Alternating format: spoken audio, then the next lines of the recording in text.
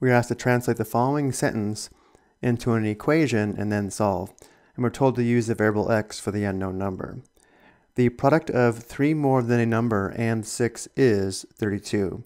Because we have a product, we will be multiplying, and we have the product of 3 more than a number and 6.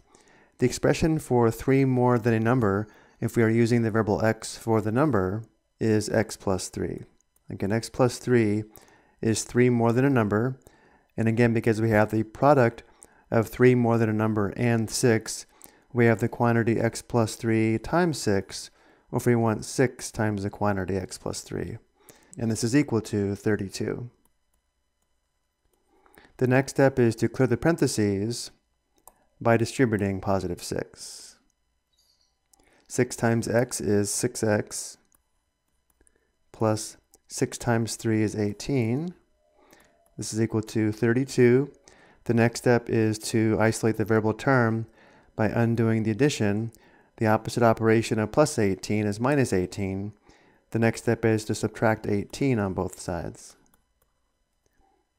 Simplifying, 18 minus 18 is 0, giving us 6x equals 32 minus 18 is equal to 14.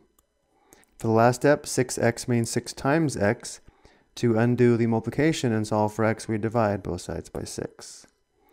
Simplifying, 6 divided by 6 simplifies to 1. 1 times x is x.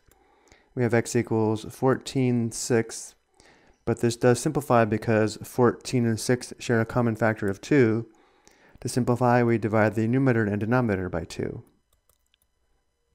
14 divided by 2 is 7. 6 divided by 2 is 3. X is equal to 7/3, which means the number we're looking for is 7/3. Let's verify this does satisfy the equation by substituting 7/3 back into the original equation.